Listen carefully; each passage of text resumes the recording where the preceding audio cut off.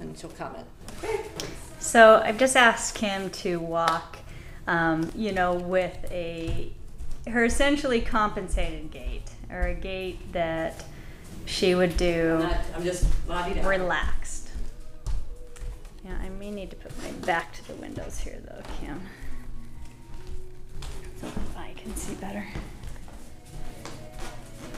You don't need to stretch. I can always set it up. Yeah, so I'm not thinking about anything. I'm just. It's hard not to think about anything. Mm-hmm. All right. Yeah. All right. So I'll come back. Yeah. So that's just walking. Now, when I think about walking now and having control, not going like this, not let my body do weird things, but just stay up here like this.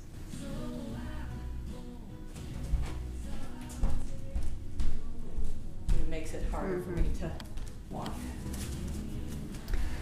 So when she holds her spine and her pelvis in a neutral position, just through cognitive awareness, and then creates a premature heel lift on the left, as well as a shortened stride length. Boy, I tell you, it feels like the more I try to be here, the more I even feel like I'm overloading my whole right leg. By not letting it just compensate. Yeah, well, you're not able to advance your right leg as far as it should be able to go. Because if I compensate, I can relax it and just, you know, right. let So my shoulder drop, let the whole thing swing. I'm exaggerating, you know. So your right leg can't come out or stride out as far as it should be able to. So then you have to plant that right foot before you get full dorsiflexion on that right side. So it creates kind of a stomping. Yep, so that you're stomping on a forefoot instead of rolling heel to toe like we want you to on that right side. And that's because the left side, you know, is not fully dorsiflexing. Dorsi's out the word. I don't even know. The toe lifts up. It's like, it just will not come up. It will not reach and allow it to come up. You know, like step.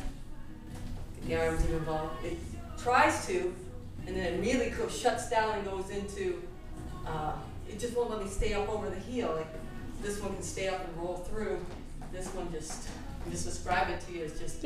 You can't roll that tibia up over I can't get it out there over the same ankle. length as I can get this hip. It's just, you know. And I can think, I'll stand up tall and I literally have to shorten my stride down the right to try to get some semblance of equality. Yeah, so I'm asking Kim just to go as far as she can without letting her heels raise up. Okay?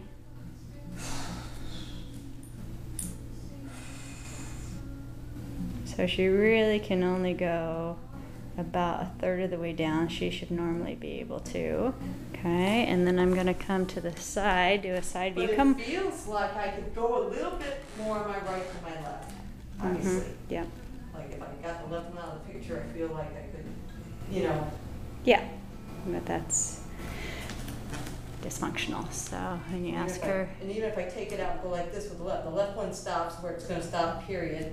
And I'll get to the right side. Just do a double leg right now.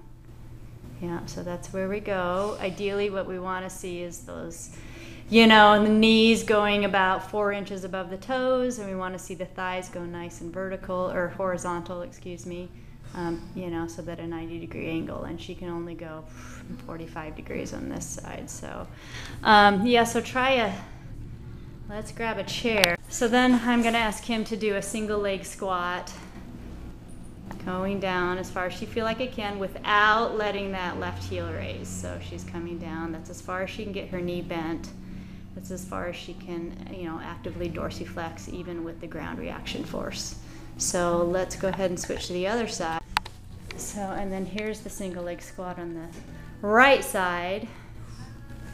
Make sure I'm not compensating. I'm trying to be aware that we're yes. not falling in, just keeping it nice. Yeah. So on the right side, you can see she can go much deeper, you know, more around the 60-degree range, closer to the 90 and get that knee out above the toes so we can see the, you know, difference in dorsiflexion between the right and left sides with the single leg squat. Good. Yeah. Yeah. Good job. So now we're videotaping an exercise activity that her PT Mark has been working with her.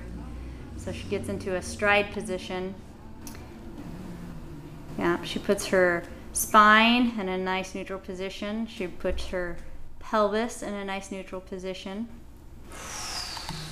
And then tries to drive down the left heel, straighten the left knee without changing the position of her pelvis or her back.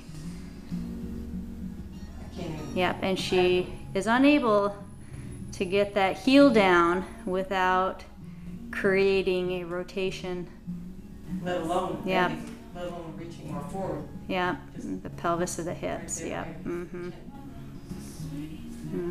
Can't even get it down there. Almost standing up straight. Yeah.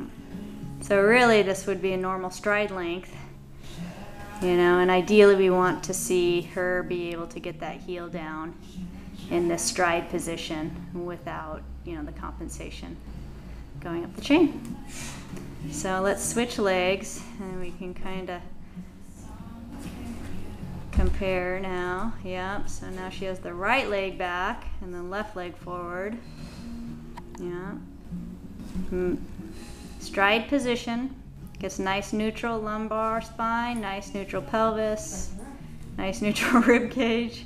Yep, and then it attempts to straighten that right knee. Stay over that left arch if you can. There you go. Yep, and you see she, At least, you know, is challenged, but still is able to, you know, get that nice straight right knee and get that heel down into the floor, where she's not able to do that on the left side. yeah. So that And now indicates, that I do yeah. have it down, I can start to breathe. Yeah. Keep it down.